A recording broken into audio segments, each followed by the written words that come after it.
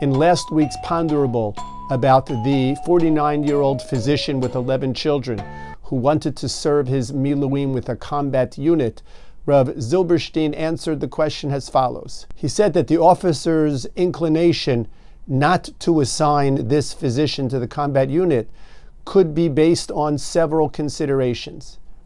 If it was based on a consideration that if chas v'shalom something would happen to the physician and he would be killed during a battle, and the army would then need to make payments to his family of 11 children, and therefore the officer's concern was to save money for the Israeli army, then ruled Rav Zilberstein such a concern is not a valid concern, because after all, the young physician had the capability of saving lives, and pikuach nefesh would be docha any financial concern.